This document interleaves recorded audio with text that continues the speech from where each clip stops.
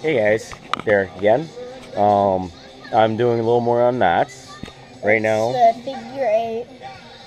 and like he said, we're going to be doing the figure 8 knot.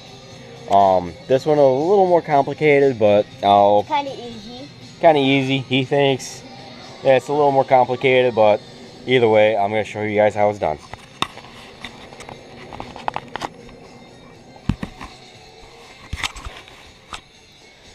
Involves One rope. one rope. So what you do? Just make a circle. One circle. Then cross it over.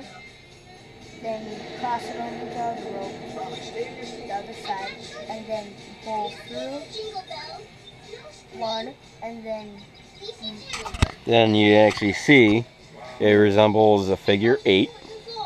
If you guys can see that. You pull Then like this. Yep. Just like so. You pull one side. Wait a minute, what's that?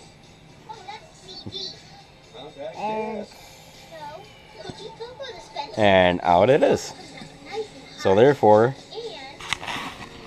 there's a figure 8 knot. That is actually a good knot if you're attaching two things together. Try to make it fire and all that. Basically, it's more for like if you're building something or whatever, Yeah. and you want to get two things together tight. That's how you're gonna do it. We'll actually get more knots to do. So I'll be back.